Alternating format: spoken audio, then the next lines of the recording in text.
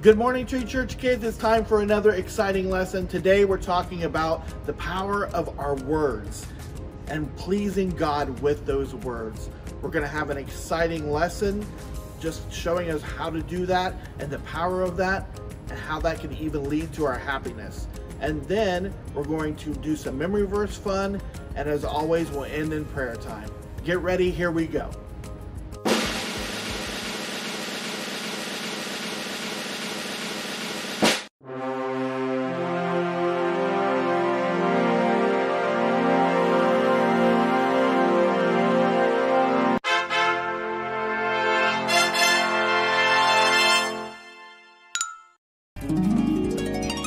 This is Daniel. Here's a super fast version of his high road story. Daniel loved God. He prayed to God alone in his room 3 times a day. Daniel worked for the king. Some of Daniel's co-workers were jealous of Daniel and how much the king liked him. They wanted to get Daniel fired. They tried to prove that Daniel was bad at his job or did bad things, but they couldn't. Daniel was a really good guy. Instead, they tricked the king into making a law that said no one could pray to God, and if they did, they'd get thrown into a den of hungry lions. Daniel's choice was hard, but he took the high road. He continued praying to God daily. He was going against the law and the king he really liked. The king was sad, but he had to follow his law and throw Daniel into that lion's den. But don't worry, Daniel chose God's way, and God protected Daniel. An angel came and closed the mouths of those hungry lions. They didn't even touch Daniel. Those wild, hungry animals became harmless as kittens. God honored Daniel and his high road choices. Remember those bad guys that got Daniel into all this trouble?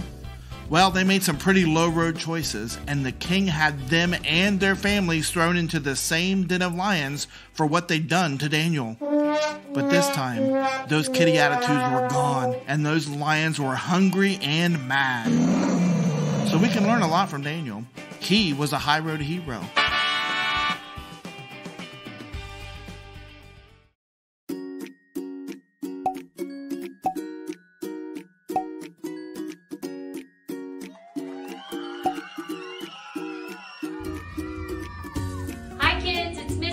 And I'm here to do your memory verse with you here this week.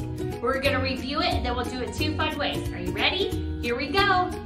Say with your mouth that Jesus is Lord. Believe in your heart that God raised him from the dead. Then you will be saved. Romans 10:9. Great job, guys.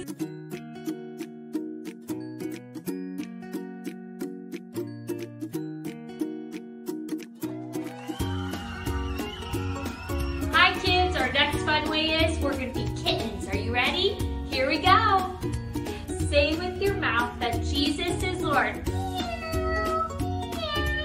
Believe in your heart that God raised him from the dead.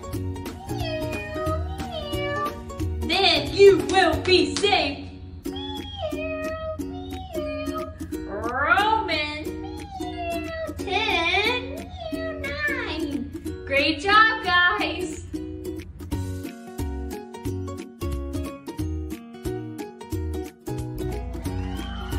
Alright kids, our next way is we're going to do little teeny tiny voice with big motions. Are you ready? Here we go. Say with your mouth that Jesus is Lord. Believe in your heart that God raised him from the dead. Then you will be saved. Romans 10:9. Great job, guys. See you next week.